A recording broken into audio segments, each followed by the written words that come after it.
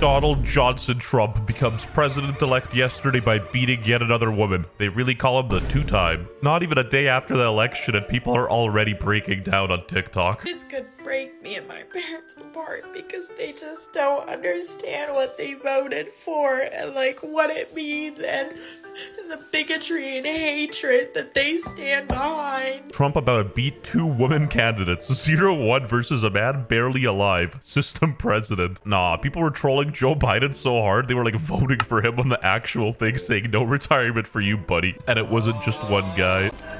Baba Booey. WestJett. What is up, baguettes and skibidi toilets? WestJett 615, Venezuelan trillionaire here, and today we're talking about the US of A election. Oh, and literally 0% of you are subscribed, so be sure to subscribe. Yeah. Before I start this video, I want to do a little bit of a disclaimer. I don't care if you voted for Kamala Harris or for a true American. On the WestJett channel, you're just numbers to me for money. I also got no foot in the game because I'm Canadian, so listen and learn. Let's check out some memes. If you're a Kamala supporter and you're upset, I got something here that'll make your day a little bit better, but XQC bet on Kamala and lost 700,000 American dollars, so unanimously we can agree that seeing French Canadians lose is a good thing. Zero loyalty though. How you gonna beat a man wearing a shirt of him, shaking his hand, and then bet the other way? That is crazy to me. My life's okay. I'm a white woman, but my friends are not gonna be okay. You hear that? She's a white woman. She can handle herself, but her minority friends? No. I'm a white woman. I don't think she understands that she sounds racist. She's like, yeah, I'm white, I can handle it. But you guys, on the other hand, I don't know. And genuinely, we are living in the end game. All we need now is Thanos to snap us back to reality. I can't believe Trump's actually gonna win this fucking thing. Oh, Jesus Christ, I'm so pissed off. Fuck. Trump didn't win, we did. Look at that. We may not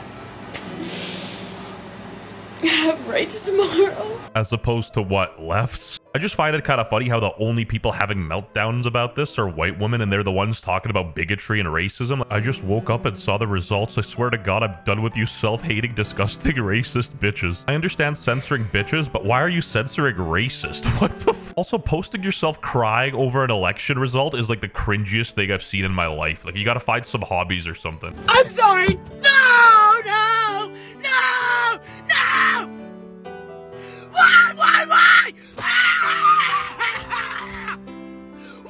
Why?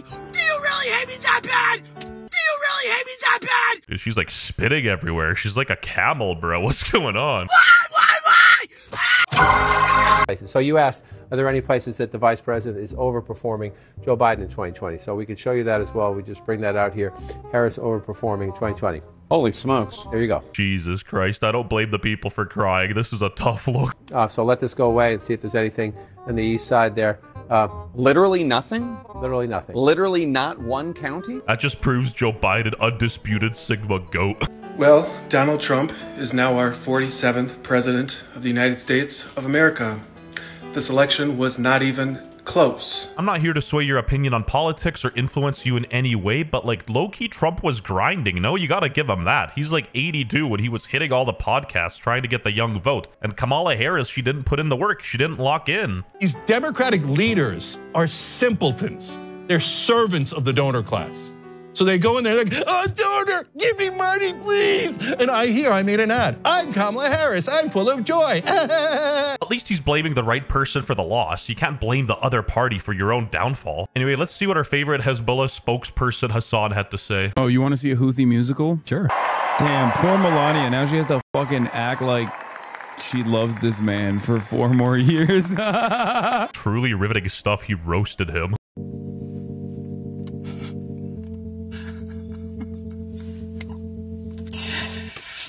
This one has to be satire. I can't believe it. Joe Biden, please!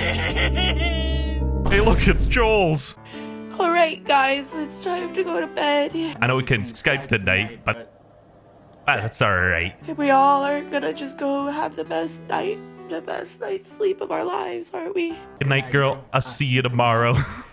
I'm sorry to do this to any Kamala fans, but to make your day even worse, Aiden Ross put $1 million on Trump and actually won. So there you go. And like low-key, the only person who kind of took the loss like a champ was the billionaire Mark Cuban. He was sort of rallying on behalf of Kamala, and all he said was GG to Donald Trump. He might be a little sarcastic, adding Elon Musk in there as well, but at the end of the day, still honorable response. Even the Dow Jones went up a couple of points, and MSNBC had to explain why the stock market was going up. You know, I think part of why Kamala's getting so much support is that if Trump wins, that Epstein client list is going to become public. Chris Tyson is shaking right now. I don't think this is a political thing. I'm pretty sure everybody wants the Jeffrey Epstein client list to be leaked, that everyone's on board with that idea. Also, I think it's safe to say that if the list does get leaked, everyone's going to be pleasantly surprised because there's going to be people on it ranging from all sorts of political affiliations. It's not as simple as billionaire for Kamala bad, a billionaire for Trump good.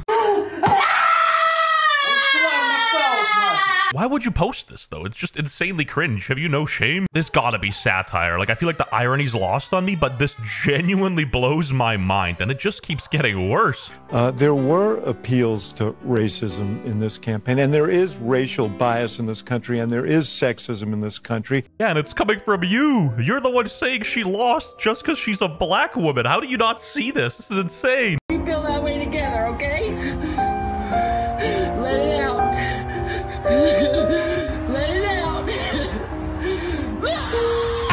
She about to go ultra instinct at this point. Opinions are like assholes. Everybody has one. And I personally think it's funnier Kamala lost because we get these kind of golden gems. If Trump lost, we'd probably see a middle-aged militia storming the Capitol again. Social media is known to accentuate anger by promoting vocal minority opinions and stuff like that. Whatever gets the most outrage will get the most clicks. And I don't know why I even have to say this, but radicals on both sides are bad. Sneeko himself showed up, put on some American colors, and started arguing with a Jewish guy like in the middle of the street. I'm American. Why don't you go to Israel? Jews being American. Why don't you go to Israel? Where did you come? Where did your I'm born in America. So am I. What? This went on for like 7 minutes, and honestly, it's above my pay grade to talk about. I don't know. Let me just pause the conversation very quickly. Oh, no. Oh, no, don't get cocky. It's okay. She's Nebraska. Okay, this is NBC. Wait, get the shot. Get the shot.